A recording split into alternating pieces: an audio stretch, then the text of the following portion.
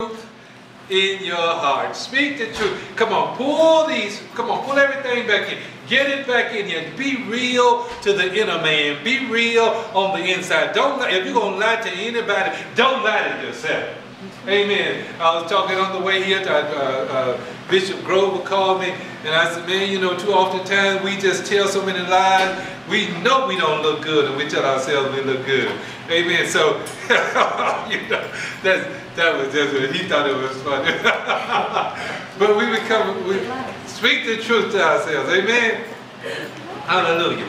Amen. Much of what we do is to impress people. We want to impress neighbors, parents. My God, think about your life. How much of your life have you invested in impressing your neighbors, your parents, your bosses, and all of these different? How much of your life has been invested in impressing?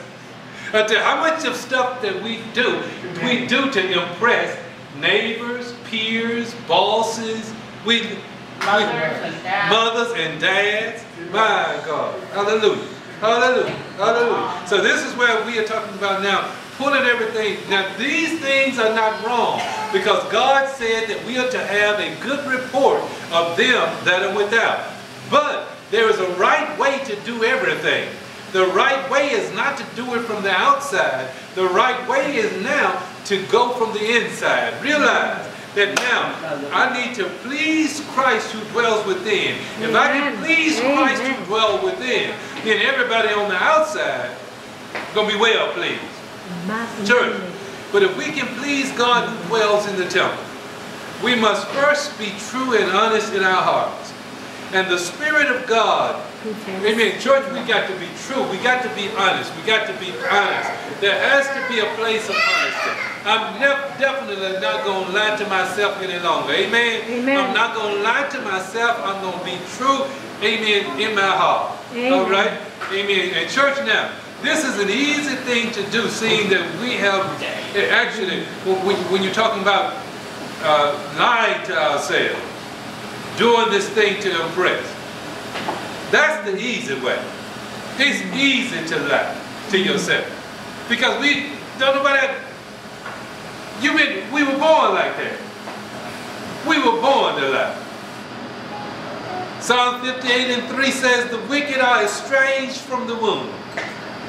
They go as soon as they are born, speaking lies. You all didn't know babies could talk. But amen, they sit up in your arm and tell you a lie, cry and tell you they're hungry. And they know they're not hungry. Amen. I'm telling you, that's what the scripture said. They are estranged. They know they're not hungry, but here they are. Wah. Amen. They will tell you that something is wrong with them and have you getting up out of your warm bed at night, and they know that nothing is wrong with them. My God. It's not just them, church. We were trained like that. We were born in sin and shaped in iniquity. Nobody has to teach us, amen, how to live like that.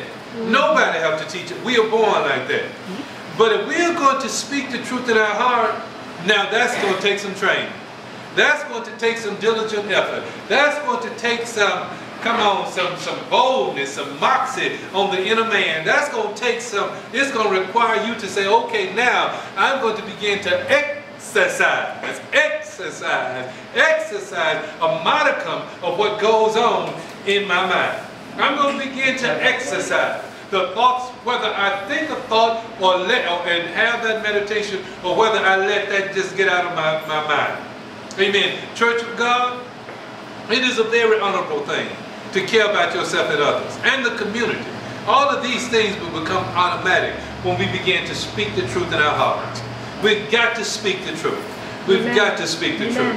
Amen. Church of God, hallelujah. Amen. Hallelujah. Amen. There is a place, hallelujah, when the Bible says this. Amen. That, hallelujah, along with this here, speaking truth in our heart. Amen. The Bible says that we are to trust in the Lord with all of our heart. The Bible says we are to love the Lord our God with all of our heart. My God. This here is a serious place of exercising now. Amen. Glory to God, church. Hallelujah.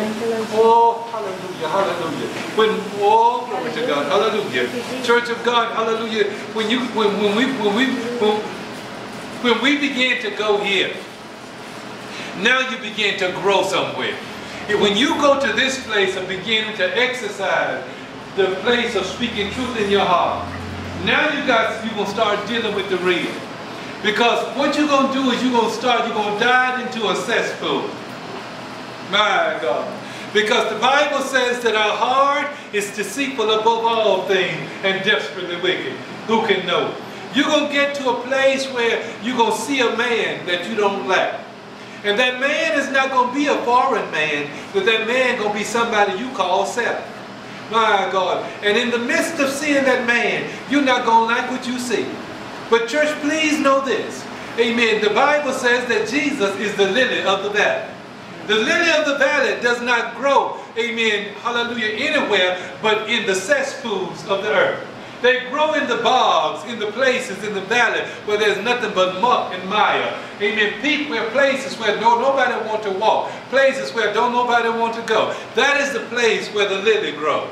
And church of God, when you begin to speak the truth in your heart, amen, you're going to go to places, amen, and hallelujah, there's going to be things you're going to run into, and you're going to say, I didn't know that was in me, but oh, yes it is, church. And what you got to do is confess it and say, Father, this stuff is in me. I've got these fears in me. I've got these doubts in me. I've got these worries in me. I've got this ugliness in me. Lord, now, amen, when you determine this stuff, you got to say, Lord, create in me now a clean heart. Every time you find mess, you got to turn it over to the Lord. You got to learn how to cast your cares upon the Lord, because He cares for you. You can't be afraid to deal with the real. You can't be afraid to deal with the mess. You can't be afraid to say, Lord, amen, even though I'm sitting up in church, amen, I've got this dirt going on in my mind.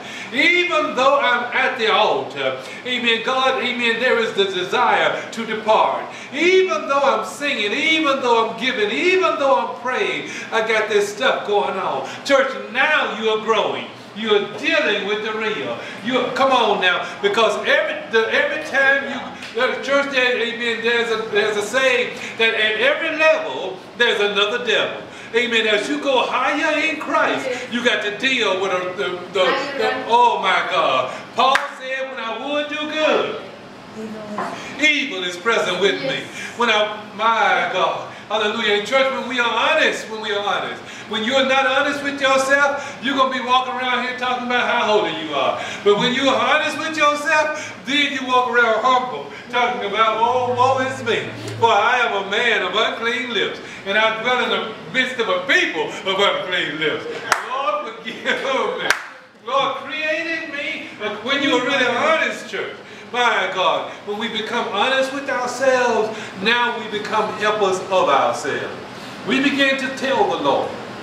And I challenge us, church, amen, don't walk around, amen, hiding from the dirt that is inside.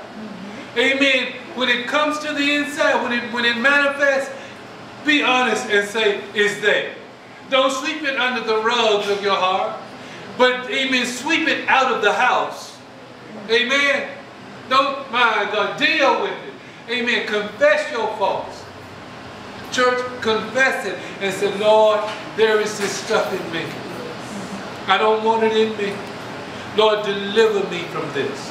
And church, when God delivers you from that, hallelujah, you are still the lily of the valley. You're still in the muck and the mire. You're still in the midst of the mess.